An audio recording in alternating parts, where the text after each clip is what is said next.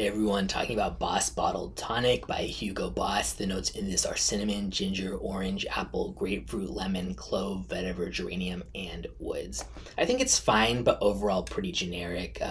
As with most Hugo Boss fragrances, for some reason the perfumer's alcohol in this comes on really strong, which is that kind of like, yeah, just alcohol, rubbing alcohol type of smell when you first spray. I don't know why, but with Hugo Boss ones, that always just seems to last longer to me in the beginning than the typical like 2 seconds that it disappears one of other fragrances.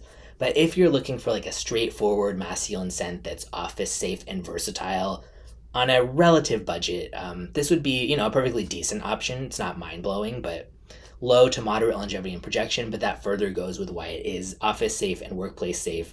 $60 or so for a bottle at list price. I'm sure you can get it a lot cheaper places on sale. I definitely would not pay 60 for this. But if you could get it for like 30 or less, yeah, and you're on a budget, I think it would be fine. But yeah, Hugo Boss scents are just rarely my thing. So if you tend to really like theirs in general, this could be much more of a hit for you. But for me, this is just kind of like, okay.